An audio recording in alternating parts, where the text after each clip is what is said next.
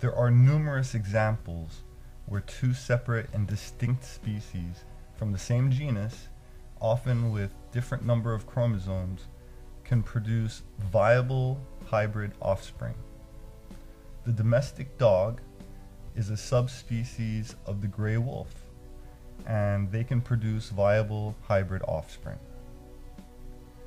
Something on the order of 10% of North American birds, all considered specifically distinct, hybridize with other species.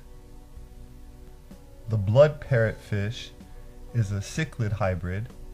It was created in Taiwan around 1986 and produced by crossbreeding a Midas with a redhead cichlid. Female blood parrots are usually fertile, whereas males are usually infertile, but there have been cases of successful breeding. The akau, or zo, is a hybrid that comes from a crossbreeding of a yak with a domestic cow. The resulting animal thought to produce much more milk and meat. All females born from this cross are fertile, and they breed with either of the original species. The males born from this cross, however, are always infertile. The kama results from breeding a male camel with a female llama. This animal was created to make something with size and strength of a camel, but with the easier temperament and higher wool production of the llama. The kama is quite small when it's born, and it doesn't have a hump. The kama is one of the few hybrids that's always fertile. However, as the llama is 6 times smaller and lighter than the camel, the only way to obtain a kama is by artificial insemination. So, of course, you can also breed 2 of the fertile hybrid offspring together. The grizzly polar bear, or growler bear, appears both in captivity and in the wild, and there are reported sightings of these animals from as early as 1964. The grizzly polar bear is a fertile hybrid, and there's been a case of a second-generation grizzly polar bear which was shot in Victoria Island, and DNA tests established that the mother was a grizzly polar bear and the father was a grizzly bear. The coy wolf, which is a coyote-wolf hybrid, often occurs in nature. It's so regular, in fact, that all known red wolves have been found to have coyote genes in their lineage. This animal has caused a lot of problems in taxonomy because hybrids are not usually referred to as a separate species. The Savannah is a fairly modern domestic cat that was accepted as a new breed in 2001 by the International Cat Association. This cat is a hybrid of the domestic cat and the wild African serval. So Savannahs are a lot more social than most domestic cat breeds, and they've often been compared to dogs because of their extreme loyalty. They are the highest jumpers and the tallest cats in the world, in the cat world, and how large and wild the Savannah appears depends on what generation hybrid it is, but they look very much like a miniature version of a cheetah. The Wholphin is an amazing undersea hybrid that comes from the bottlenose dolphin having a successful pregnancy from a killer whale.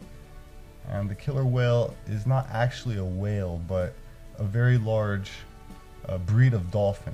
So these remarkable Wholphins have been known to occur in the wild, but so far there's only 2 living examples that I know of left in captivity. Killer bees, or Africanized honeybees, are a man-made example of hybrids. Some would say a mistake. Africanized honeybees are highly aggressive, hence the name killer bee, and move huge distances in massive swarms. They attack, they ruthlessly sting any threat to death, and I think about 2 people die each year in the US from killer bee stings. Now the liger is a hybrid between a male lion and a female tiger. So both of its parents are from the Panthera genus, but from different species.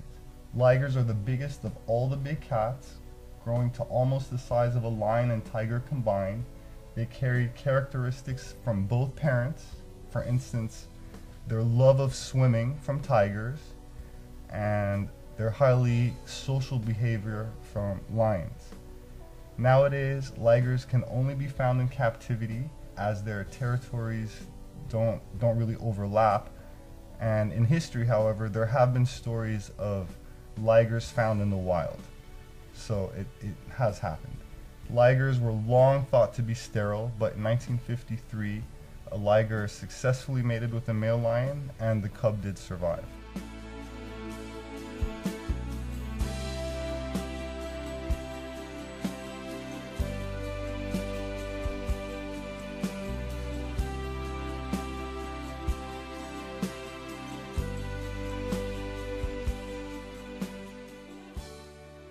In 1950, the United Nations Educational, Scientific, and Cultural Organization, or UNESCO, issued a statement asserting that all humans belong to the same species and that race is not a biological reality, but a myth.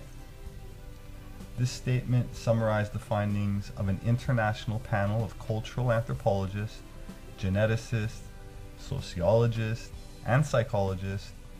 However, many scientific discoveries have been made since 1950, especially in the field of human genetics, that indicate that humanity is, biologically speaking, a hybrid species, and not one single race.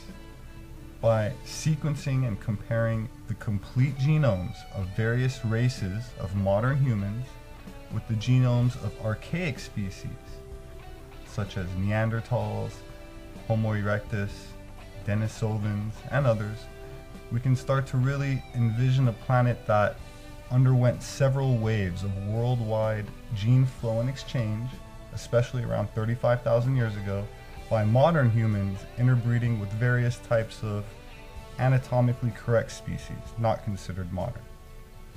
The Ice Age, antediluvian world often portrayed in movies such as Lord of the Rings, featuring great battles and romances between dwarves, elves, giants, hobbits. This can be appreciated in light of scientific findings which prove our ancestors indulged in interracial or cross-species mating with multiple races of different archaic hominids. With advances in genetics and the now politically biased out of Africa theory being constantly challenged, we can once again consider alternative possibilities regarding humanity's origins. My name is Robert Sepehr. I'm an anthropologist and now author, and I'd like to invite you to join me in awakening from a long amnesia to rediscover and claim our forgotten history.